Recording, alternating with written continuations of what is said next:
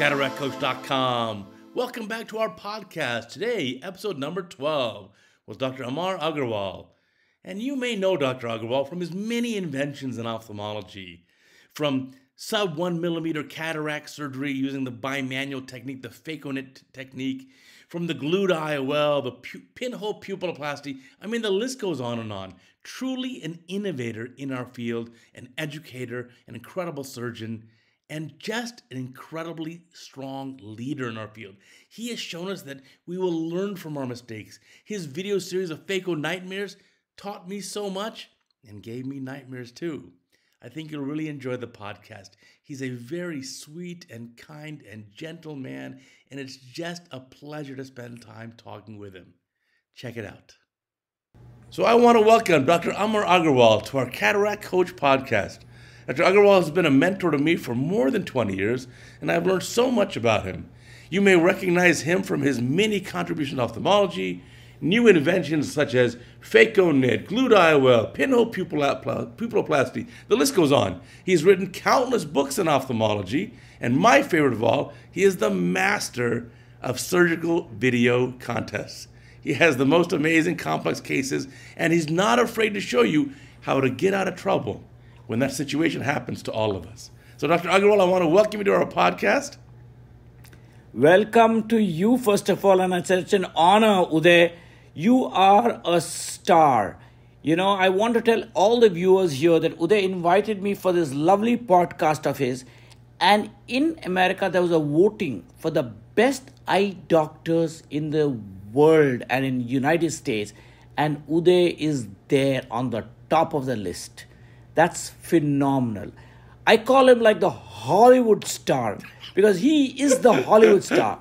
And the cataract coach system, which Uday has started, it educates so many. I tell you what, a doctor can treat one patient, but when you educate like Uday does, he treats millions because many doctors watch his videos, learn from them, and implement them on his patients. Effectively, those surgeries which those doctors are doing are actually being done virtually by Uday because they have learned it from him. You're too kind. That is a fact. But you know, the nice part is, what I learned from you is that by watching surgical video, we can learn so much. And that is a fact. Yeah, so even the techniques that you've pioneered, first, it's brilliant how you even thought of them. But then by making these videos, we can teach the entire world. And now with our modern cell phones, you can see this on your mobile phone anywhere on the planet in high definition. That's correct. You can see them all on high definition. And these iPhones and all these phones have changed the whole ball game. But I think the thing which really changes it is education, which you do. Really, I tell you what. A person sitting in a small city, in a small country, can watch your podcast, watch your cataract coach, and learn from it. They don't have to fly all the way to the United States to be with Uday. That's the best thing, no doubt about it. But if they can't do that, I think these coaching system which you have got is the best. Yeah, I even think oftentimes surgeon will ask me, can they come do an observership in our surgery center in Beverly Hills? But you know, I say, I don't have an assistant head on my microscope. It's just the surgeon head and a camera. So I said, even if you come in person, you're just going to watch it on the movie screen, on the TV screen. Correct. So you may as well just watch the video there. Absolutely correct. You hit the nail on the head, Uday. And I can tell you one thing, Uday. I've been watching you for so long, and the way you teach people, it's something unbelievable. Even today, I watch Cataract Coach, and I sit and watching to go into the Cataract Coach system of yours to learn what new things you're showing and how you're educating so many of them. And I'm telling this from the heart, not because I'm on your podcast. I do this every time, Cataract Coach. Oh, I'm so honored. You know, honestly, I learn more by making the videos.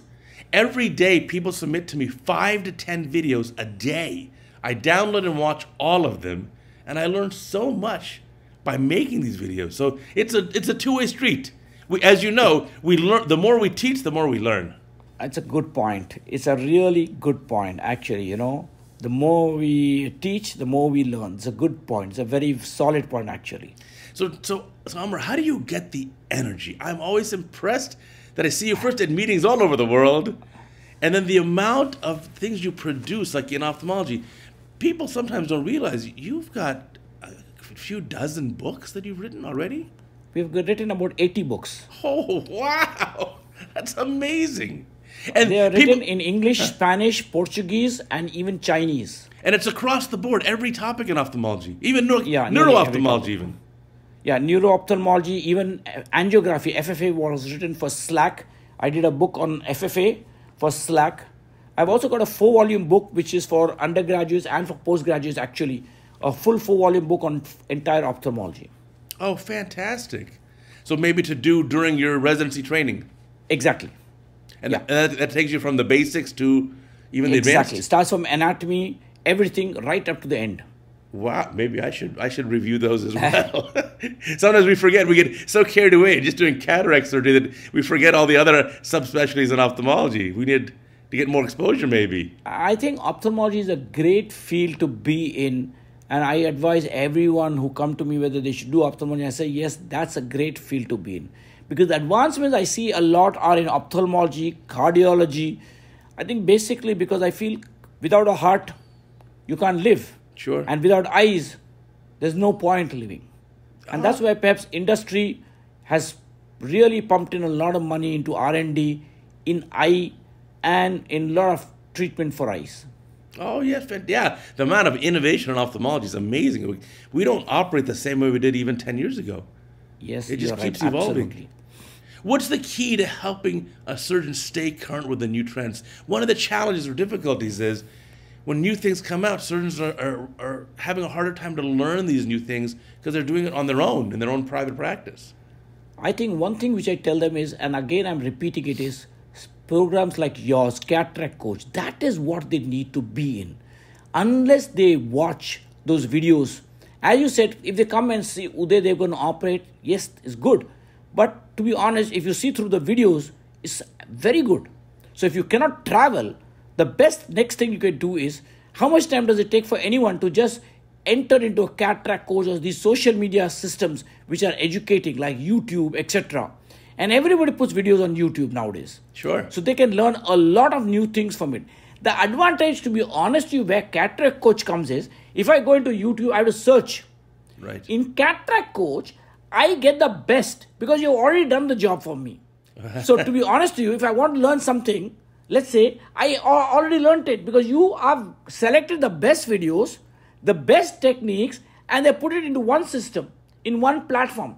If I go into YouTube, let's say if I type, what will I type? I might not find a new topic to type on. Sure, of course. Here you've already done that for us, and that's where life becomes very easy. For sure. What about wet labs? Is that a helpful thing as well? To be honest, I think yes and no. Because we do the wet labs in these conferences. But let us be very honest. If you do in a model eye, or let's say an animal eye, it will give you a little bit of feeling. But it's not the same. But it's not the same. Unless you get into the system, you'll not just, you have to be in the system and actually operating to understand thing. Because just doing a model eye will not take you too far. It'll take you a little bit to get you stimulated a bit, but not take you to the end. Now, one of the most popular videos I made in the last year was when I talked about the number of European residents and even U.S. doctors who come to India to get hands-on experience. This has become quite a huge phenomenon. And I know you offer such a similar training program as well. See, ours is a training program. It's not that you operate. The issue is to educate. For sure. Now, one is to show on videos. One is to make them learn how to operate. And that's what the answer is, I think. See, but it is a systematized program where people are educating, somebody is with you, operating, showing you this is the step. For example, when they come to me, I would show them, listen, how to manage, let's say, a PC rupture. Sure. So they're watching, learning through the observation tube. And that's how I think they can improve. Fantastic. But I would suggest everyone, I think social media today is the answer. Like, when you are on the net, you can learn a lot through the net. Sure. Second is obviously, as I said, when you come personally and learn. Third is to attend conferences. Because when you go to conferences, you get a chance to sit with Uday or with anybody else whom you have learned from, and ask him one or two doubts. That will stimulate the person's brain again and say, aspire them to become better. Yeah, that's a good point. Yeah, it makes you wonder, I guess, what's the real big benefit of our in-person meetings? We just came back from the ASCRS meeting in San Diego here. I think the best part of the meeting was meeting people in person. Most important, you see, we are all social animals.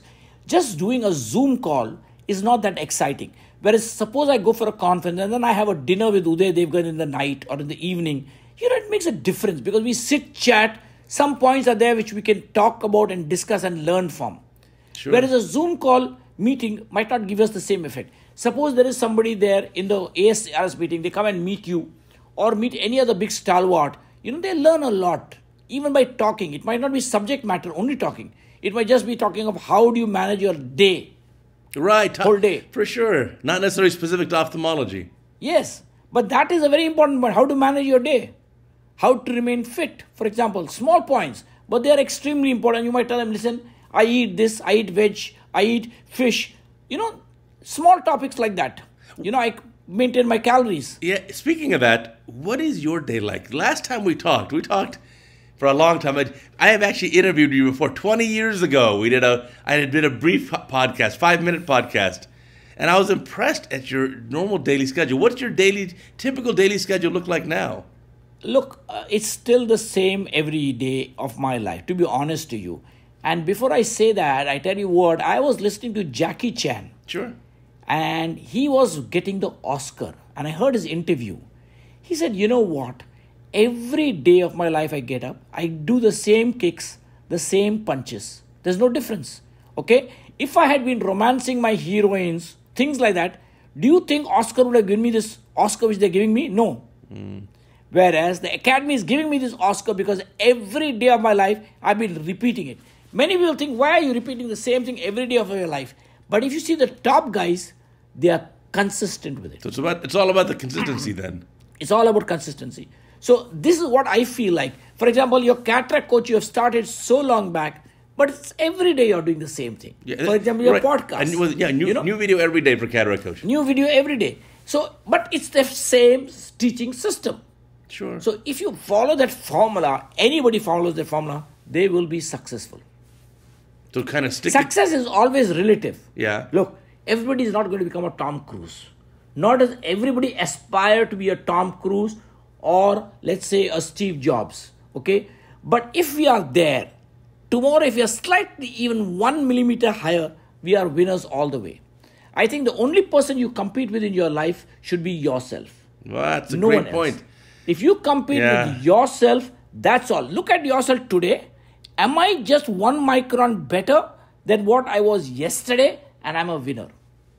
Yeah, that's true. Sometimes we lose sight that if you become 1% better a week or that's even all. a month, the effect of compounding that with time is tremendous. I give an example of going to a gym where you can learn a lot. In a gym, you'll always find somebody better than you. For sure. Somebody, if you're lifting 5 kilograms, there'll be somebody lifting 6 kilograms. Of course. There'll be somebody lifting 60 kilograms. It does not matter. When you lift 5 kilograms, after 1 month, you might be lifting 6 kilograms. You're a winner all the way. You are competing in a gym with yourself. In life, there's always going to be somebody better than you, but there are a lot of people worse than you. Yeah. If you look back and see, there are a lot of people worse than me, so I'm pretty in a good space. Yeah, so like the saying goes, right? Comparison with others is the thief of joy. Lovely sentence. Yeah, I'll have to look up who said that quote. I've heard it many times. Well, I'll say Uday Devgan said it. No, I can't take credit. But yeah, I think that's very true. But when we compare with ourselves and we see even an incremental, like you said, even a minuscule amount of progress, it's still progress. Exactly. I think we only compete with ourselves. The day, who's our speed breaker? Many people ask me, look, my father was not big, my wife is not big, my husband is not big. No, your speed breaker is only one person. It's you, yourself. Who's your speed breaker? If I analyze myself, who's my speed breaker? It's me, myself. It's what I am doing, I'm blocking myself from growing. Sure. Everybody doesn't understand this point of being a speed breaker.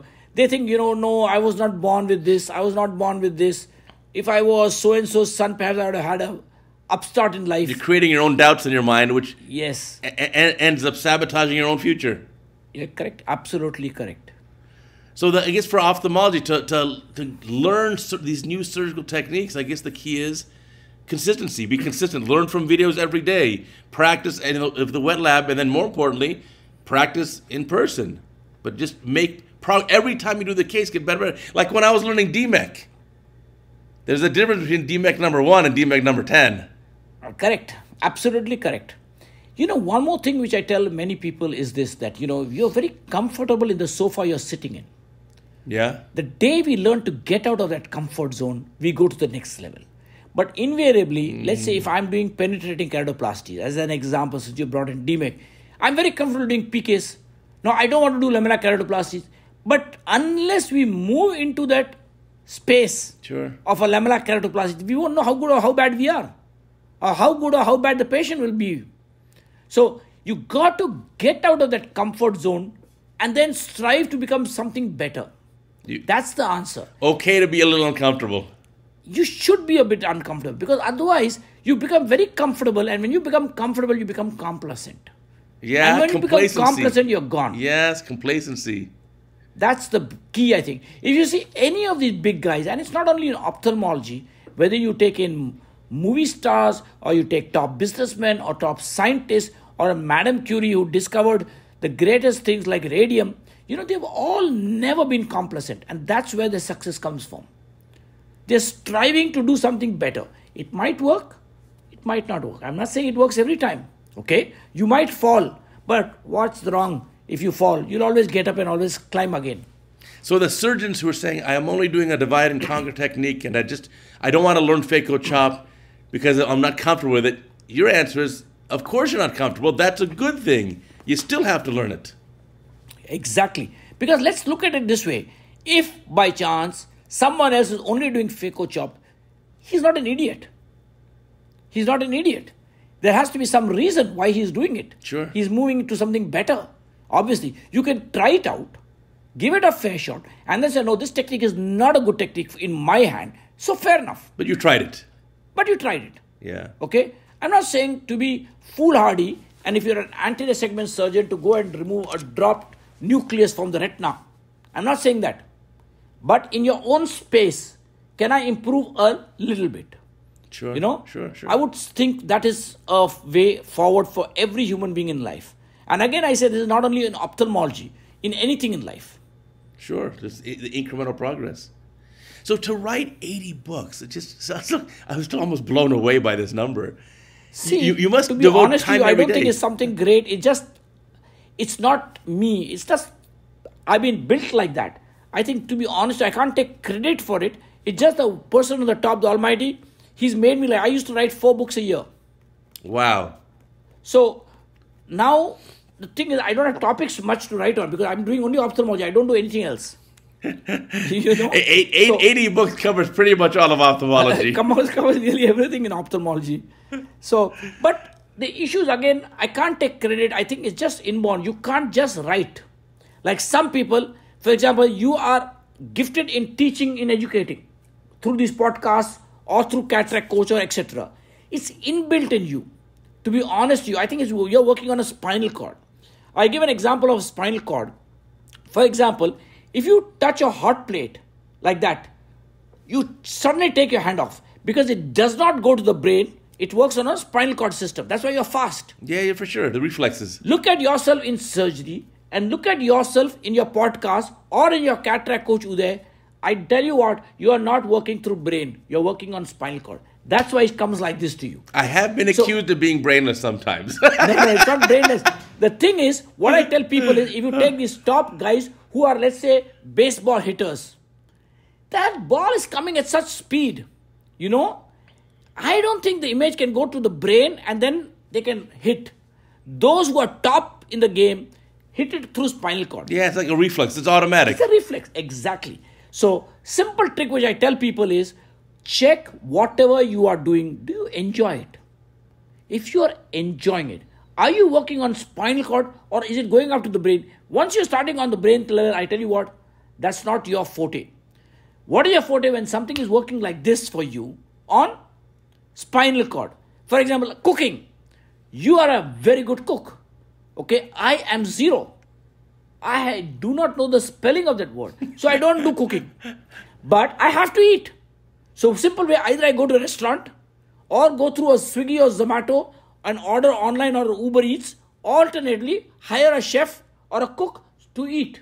For sure. Either way, I will be a winner that way.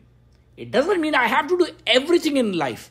I can always delegate things which I'm not good at to something else or someone else. So this goes back to our other topic. When you go into the operating room and you're doing your routine lineup of your 20 cataracts, whatever, you should be in that state of flow, the mental state of flow. Correct. Where things are you're not overthinking things. Things are just happening beautifully and smoothly and naturally. Correct. But everybody might not be as gifted a surgeon as, let's say, Uday Devgan. Because to be honest with you, I train 10 to 20 people from everywhere every month. Wow. They are with me. Wow, okay. Every month. So I understand that everybody need not be as gifted as, let's say, Uday Devgan is. Does not matter. You're not a failure. Okay? All I tell people is, just go slow in your surgery.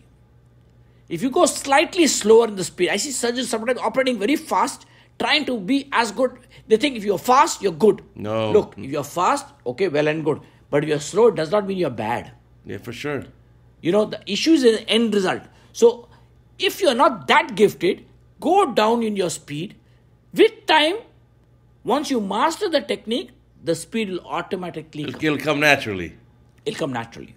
Yeah, in fact, in terms of being efficient, my number one pearl for being efficient in the operating room is eliminate time wasting that's not part of the surgery. Correct. Surgery's over, and why does it take 20 minutes to get the patient out of the room? Or why does it take so long to set up the room? But don't worry about speeding up your actual surgical cut time. That leads to mistakes. That leads to errors and complications. So I like your idea. Correct. Slow it down, go at your own pace for the actual surgical cut time. I agree with you blindly on this topic. You're absolutely correct. Yeah, that's a really important topic, because I think sometimes we do feel, especially in younger surgeons, that urgency to be faster and faster and faster. But there's really, if it's not needed. If it's my eye having surgery, please spend an extra 1 or 2 minutes and make it beautiful. Good point. What difference does it make? What will it make that 5 minute extra? Nothing. In the end, the patient wants a 20/20 vision. Yeah. So, you see, what we are planning is, if you see ophthalmology sector, it's an unorganized sector. Okay. There are so many doctors, but doing their own system. So, in Agarwal group of eye hospitals, right now we've got 150 hospitals. 150? Wow. That's amazing. And in multiple countries now. We are in 11 countries. But my message is this simple. See, we have about 5,000 people working for us. Wow. Okay? So, what is our message here is simple, that we are trying to make, somebody might be a very good surgeon, some might not be that gifted. But the idea is to streamline everybody into the same system so that all give quality eye care. How do you keep that consistency of high level of care for 150 hospitals? So, let's say I'm sitting here in LA right now with you, okay? All the 150 hospitals are running right now. I'm not there. Correct? Yes. Let's take, even if I'm in Chennai, India, where I am, okay? My center in Mozambique is still delivering. In Africa, okay? It might be in Zambia. So the answer is simple. We get the doctors, top doctors, groom them, train them, and many of them are so good, they're already into the system. So we have a clinical board also, which runs the system to check everyone. See, you are trying to create a system where things are more made simple. The doctor does not have to worry about his admin. Otherwise, you're worrying about, okay, this administration. No, they are doctors. They need to focus on their surgeries. Sure. So we take off all the other burdens. And our team is there which does the rest of the job. So in a single day, right now, we are seeing approximately every day 25,000 patients in a day. Wow. 25 a day? In a day. And approximately doing about 25,000 surgeries a month. Wow, that's unbelievable numbers. So what happens is, because of that, the scale is there. And we are opening one hospital every week. Oh my goodness. So when you're looking at that scale, the reason is you have a team. You can't expect one man to do everything. Now, if someone has got a small center, let's say with 10 people, all I tell them is don't get disheartened. Streamline the system so that the person who's running the outpatient department focuses on that. The OT person focuses on the OT, on the OR. So that the system is there, you don't have endophthalmitis, sterilization is clean, everything is ready for you. That way, your own system will start growing and you can focus on your surgery, which is your core strength, or on seeing patients, which is your core strength. Yeah, core strength. Yeah, exactly. We'd always rather be in the operating room than doing administrative work. That's the issue. I think as doctors, we should do what we are good at. Or for that matter, anybody in any field, an athlete, if he's a sports person in a particular field, he's very good. Take a person who's very good in baseball. If you make him play chess, he'll be a failure. And the same way, if you take someone who plays very good chess, a grandmaster, and ask him, listen, let's play cricket or baseball, he's going to fail there. Sure. Because I think we're all got some gift from the Almighty. The issue is to find that gift. If we can find our own gift, you might be a very good chef, you might be good in anything. Focus on that gift. That's why I told you the spinal cord. So how do I know whether I'm gifted in something? Check. Am I working on a brain power or am I working on spinal cord? If Uday Devgan checks his surgeries, he's working on spinal cord. When you sit in the operating table, you're working on spinal cord. You're not working on brain power. Yeah, it comes automatically to you what to do next. Operating room is my happy place. Yeah, but if let's say I ask Uday to be a makeup artist. I have no idea. Yeah. See, Completely then you're lost. going to think, okay, should I put makeup here? Should I put makeup here? Sure. Should I do this? My hair like this, like this? Then you are a failure. I'm just giving that as a simile. For sure. Yeah, so know your core strengths and weaknesses and do what you're really good at. And the other positions, hire people who are better at those positions. Assemble a team. Another very good point you brought out just now, Uday. Invariably, what happens in life is we tend to work with people less smart than us. It should be the reverse. Always get into your team people smarter than you. Sure. If you work with people who are smarter than you, you'll automatically get elevated. So don't have a complex. Say, listen, if I get somebody smarter than me, I will look like a stupid person. No, you never look like a stupid person because that person will elevate you to become smarter. Well, it's like playing tennis with someone who's much better than you. Yes. You're a little intimidated, but you become a better player. You will become a better player, 100%. Yeah. It might be minuscule level better, but still be better. Because you're playing with someone who's better than you. Yeah. Yeah, if I'm playing with Roger Federer, obviously I'm not going to become Roger. Okay? But listen, as bad as I am, if I can become slightly better watching him play with me, and he'll give me some tips. Look, your forehand should be like this, your backhand should be like this. That's enough. But then we have to be receptive to learning from taking the input of others. That's the most important thing in life. I think people who are receptive always succeed. Yeah, that can be one of the challenges, though. The worst letter in the world is actually a 3-letter word, not a 4-letter word. It is E-G-O, ego. Oh, yeah. If we throw that down the drain, I tell you what, all of us will be successful. Yeah. Well, that's what you said earlier, too, about making your own limitations. You create your own limitations with your own self-doubt. Correct. And, again, going back to when we talked 20 years ago on that first podcast when we did with Slack, with Ocular Surgery News, you told me about someone who climbed to Mount Everest. And you said, wow, what an amazing thing that would be. And then you said, and by the way, this person who climbed Everest has no legs. And you say, if he can climb Everest with no legs, then what is stopping me from doing anything? Just think about it. The battle is in the brain. Yeah. This is where the battle is. If you do this, you win. You know something? If you go to a surgery and say, listen, no, I cannot do this, no, you lost the battle. I'm not saying be foolhardy. Sure, of course. I'm not saying be foolhardy. But if it is within your space, first change your brain and say, listen, I am going to do this. I'll go slowly, but I'll go at my pace and I'll go comfortably and I'll try to do the best for this patient. Because at the end of the day, that patient has given his eye to us. Yeah, which is a huge thing. A big trust. It's a big trust. Sometimes we go wrong. I don't say we succeed every time. But most of the time our endeavor should be, can we make this patient better? So that his quality of life changes. That's where the game is. And if someone is not that gifted, my second suggestion to them is refer. If you have a complicated subluxated cataract and I cannot manage it, and if I'm in LA, refer it to Uday Devgan. Nothing wrong. If you are in New York, refer it to someone there or to Uday Devgan in LA or anyone you know who can manage that case better than what you can. That word ego, if it goes out of your window, you're a winner all the way. Yeah, that's, even for the referring, I think more often than not these days, instead of doing the Yamane technique or sutured in with the Gore-Tex lens, I actually now send the patients to a former resident of mine who's a very talented vitreoretinal surgeon, and they get a complete pars plana vitrectomy, and he does such a beautiful job. I actually split the workload. I tell him what IOL to implant, make sure the patient ends up just a little myopic, and then, as you can know, in those lenses, it's sometimes hard to predict the exact effective lens position. So as long as the patient ends up myopic, 3 months later, I'll do the patient's LASIK or PRK.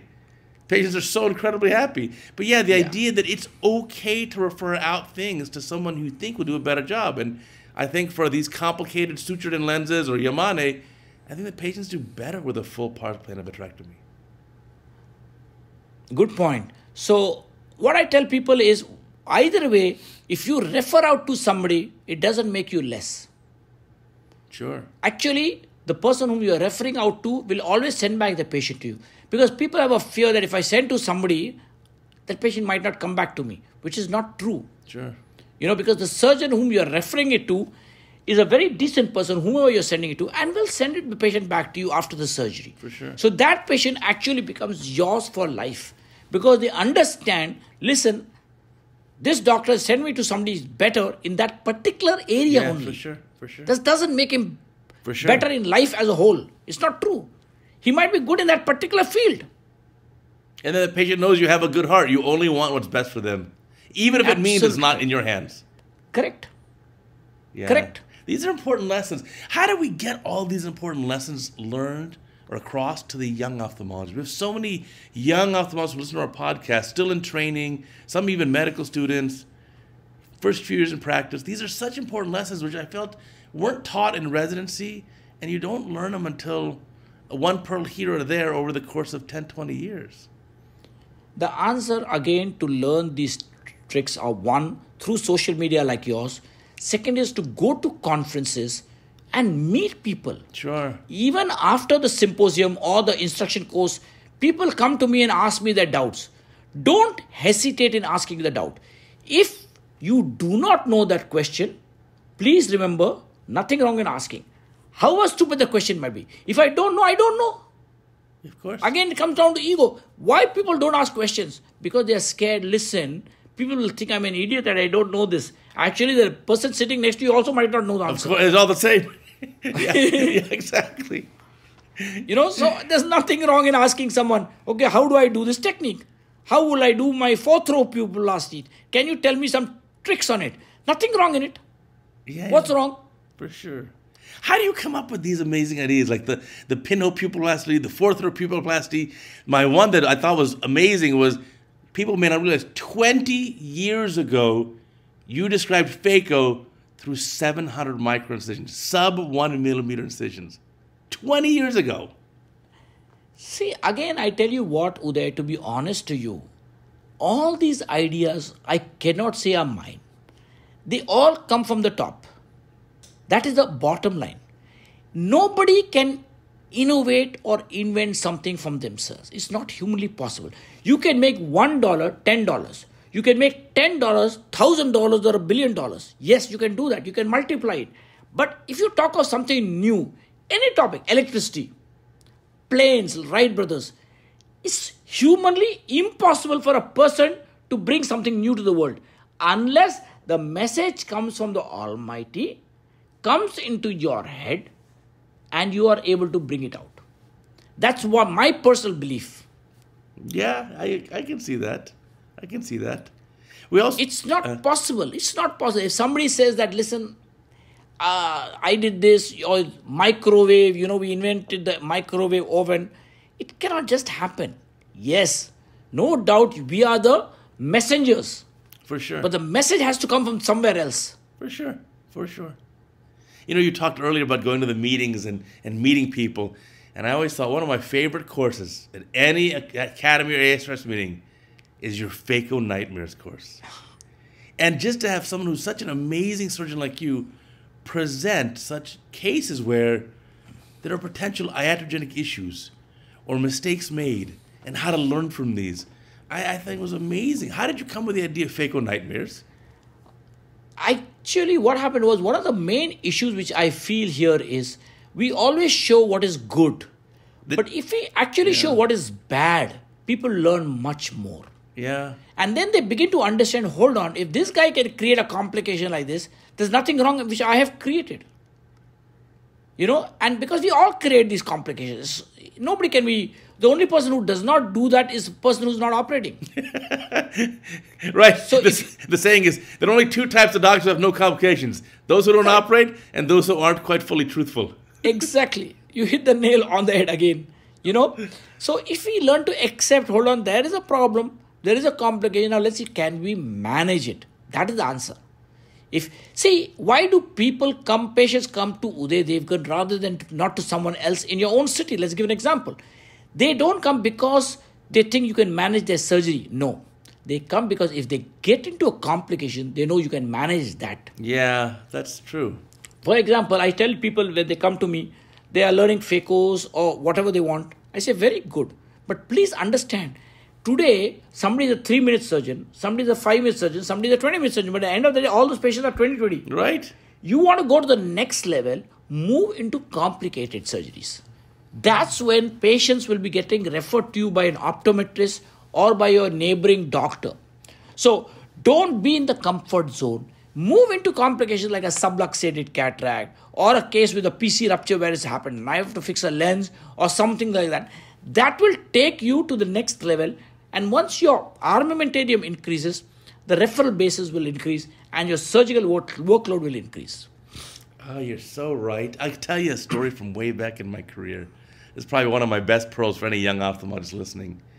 Is I would go to referring doctors and say, I know you already refer patients to this other surgeon or this group of surgeons, but I specialize in these very difficult, very challenging cases. Just send me those cases. And then when you get those very challenging cases from a referring doctor and the patient goes back to that doctor with a beautiful result, that doctor then thinks, wait a minute, let me just send all my cases to him. And it grows your volume. By specializing in the unusual, very challenging, very difficult cases, it grows your overall volume. Correct. Absolutely correct. It is that which makes you slightly better and will separate you. And more important, forget the referral base improving, it will make you happy. Because when you go to a conference and you see somebody like Uday Devgan, etc., showing some great case, then you feel inferior. Listen, I'm not able to do this. Well, Okay? I learned from you. I show my complications. So, if they can learn how to manage some simple case, it'll make life easier. So I'm not asking them to go immediately flying high. But as I say, go stepwise and learn the systems so that you can become a better surgeon. Yeah, incremental, step by step. Step by step. So those are your kind of good pearls for young ophthalmologists. So go to the meetings. Don't set limitations on yourself. Keep improving little by little. Be your own toughest critic, but also only compete with yourself. Embrace being a little bit uncomfortable. Learn new techniques. What else do we forget? Social media. That's where you will learn. Yeah. That's the biggest tool today in the world is social media. You can learn a lot through YouTube or your CataractCoach or any such sites like these. There are so many of them where people can sit and learn videos. Because if you sit and learn videos, you'll improve yourself. For sure. What advice you have for young surgeons who want to actually get into, like you are, key opinion leader space, presenting at the meetings? How do you break in for a young person? I get asked this question all the time. I think your work will talk for itself. Got it. Yeah. If you start doing good work, it will get recognized. This is the bottom line. Your work always talks, where just talking will not help you. There are some, if you just talk, no, it's not going to help you. Your work, good work, will come out in the open. Record every video of yours. Yes. Spend that money on a camera. Every case you do, you better record. And spend that money, that little bit extra on a beam splitter and a camera is worth it. One Gucci bag less, one Armani suit less will not make a difference. Yeah, of course. Nobody is coming to a conference to see you carrying a Gucci bag. True. Or wear an Armani suit. True. Do you believe anybody is seeing it? No. No. They are coming to listen to you. And they're coming to see your videos. So spend that extra money on a beam splitter, on a video camera and record. It's not going to be expensive. Even if I have to save my cost or buying one less Armani suit or one less Gucci bag, to be honest, it's worth it. Well, especially these days, you can put a mobile phone, which all have high-definition cameras. There are adapters, so you can put that on your operating microscope. 100%. Yeah. And you can get very good video recordings. Yeah, fantastic. Yeah, we had a videos featuring these topics of how to connect your mobile phone to your camera. It's on CataractCoach. People can search that up. Another thing which I tell people is to get the post-op. I see videos, but I don't see the post-op at the end. Oh, sure. Very important is, and when you see the post-op, there should be a pre-op comparison. So at the end, I always have a pre-op, post-op. By and large. That's a good point. You know what? I think I'm guilty of that. I don't do that. I have it for a few videos, but for most of mine, I show the technique, but I don't show a pre-op and post-op photo. See, it's okay if you're doing a simple case, but when you top like PDEC, which I'm doing, if I show you a white scarred cornea, and we'll show that video later on, and then I show it clear, you got to see the pre-op and you got to see the post-op. Sure. Because if I only show post-op clear cornea, then I do not know how did it connect to, what does it connect to? That connection comes if there's a pre-op and there's a post-op. The before then and that after. combination comes through. Like before and after. Before and after. It's like, your makeover, in your Hollywood, they show somebody who's this, that, wearing thick glasses, suddenly it's all gone after LASIK. Oh, the makeover. Yes. So they have a pre-op and a post-op. Yeah, that's a good point. Yeah, plastic surgeons do it all the time, right? Exactly. But imagine if they show one very beautiful girl or a very fit guy without showing how he was before. It doesn't give you the effect. But if you show a bulky, obese person and suddenly becoming thin, it hits your head immediately. Yeah, good point. Yeah, okay, I'm gonna have to remember now. I'll have to start showing more before and afters from my videos. That's a great point. It is tough to connect because what you do is you forget which patient connects to which video. But if you start focusing on that and recording your videos and mentioning and remembering the reference number of that patient, you will connect that particular post-op to that particular video. Sure, it makes the video more impactful. In your Phaco Nightmares course, again, one of my very favorite ones, because I think you're one of the pioneers who really are happy to show complications and, more importantly, how to recover from complications. What are some of the most important videos you've shown in Phaco Nightmares of how to recover? Is it PC rupture? Is it drop nucleus? Phaco wound burn? I think very simple is, for example, one of the most important thing is something which happens to everybody very often, and we don't know. That is, you've got a PC rupture and you've got a nucleus in the eye still. Sure. Now there's a problem because I have a nucleus, but I don't have a capsule. How do I remove that nucleus without the nucleus going down? Oh, your IOL scaffold, yes. IOL scaffold comes inside. So when we show IOL scaffold, why I give this as an example is, it is something which anybody can do. You don't have to be a super surgeon to do an IOL scaffold. If you're an average surgeon also or a below average surgeon, anybody has a nucleus, all they have to do is put an IOL behind the nucleus and then emulsify. The nucleus will not go down. I don't have to refer it to retina surgeon. Yeah. So my message here is, these, rather than if I show a very complicated case, everybody might clap, but there might not be a great take-home message. Whereas an IOL scaffold is an example. It's a simple thing which anybody can do. Yeah, So, for sure. in a phaco nightmare course, I will combine both. Because I do not know that audience there might be a Uday Devgan sitting there, and I might be a very junior Uday Devgan sitting there also. Sure.